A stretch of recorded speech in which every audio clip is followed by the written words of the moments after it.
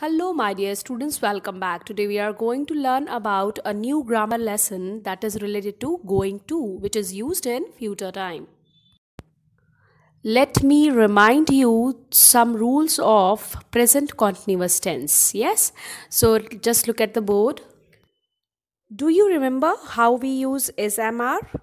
Let me give you a short recap. Whenever we talk about any singular nouns or names, or pronouns like he, she, it, we should use is with them. Okay? Now, next rule. Whenever we use personal pronoun I, we should use am with it. Like I am a teacher.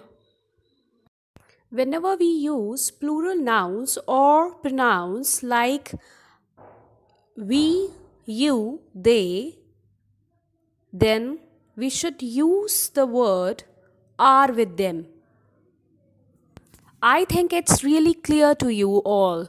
Now it's time to look at the uses of going to in upcoming examples. Then after I'll explain how we will use going to in the sentences.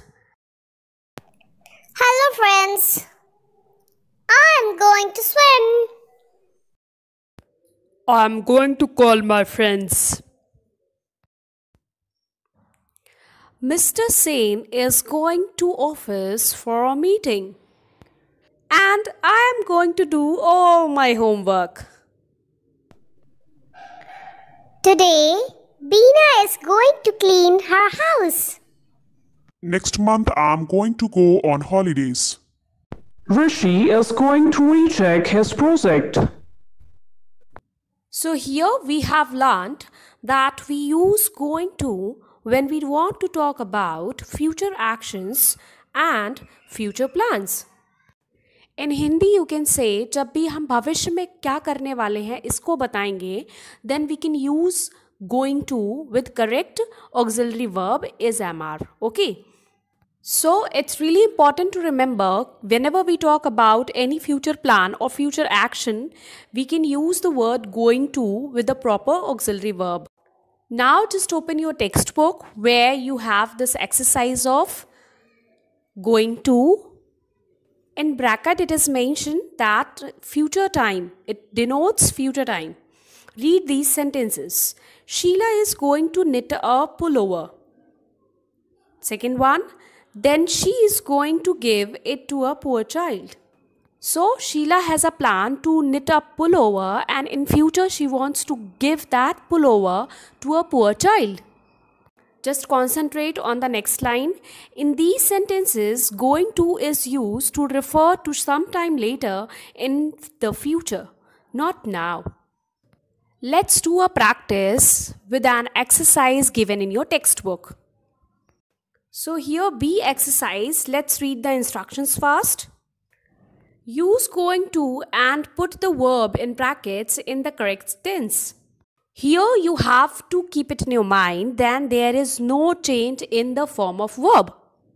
What it means? It means that there is no need to use ing form of verb and there is no need to use second form of verb as we have done in the past tense. Yes? So no need to put an ing with the verb and do not change the base form of verb. So you can use the same base form of verb in the sentences. Let's do the exercise first. So here you can see in the example, my parents dash move into a new house. So what we have to do? Here as you can see, subject is plural one, parents. Yes, so you have to use are with it. So my parents are going to move into a new house. There is no need to change the base form of verb move. Yes, you can simply copy down the same verb move and with the correct form of auxiliary verb are. Now look at the next one. First one, Mary, what are you doing? Sarah, I am going to paint this wall. So here am is used with I. My father is singular one. So my father is going to buy a new car next month. We shows that it is plural. Yes, so with we are going to see a movie this evening. I think it's really easy to do this type of exercise. Why? Because you know already the usage of is am are. You can simply put is am are with the correct subject with a proper verb form. Next one we can do is really easy. My friends. Friends is for plural one. So, my friends are going to sleep in a tent tonight. And next one? Very easy. I am going to learn swimming in the holidays. So, it's really easy to understand how we use going to in the sentences. Now it's time to note down your homework. Do exercise of page number 119 in the English notebook. So you have to do this exercise in your English notebook. So we will meet you in the next video. Till then, keep smiling, keep learning. Thank you.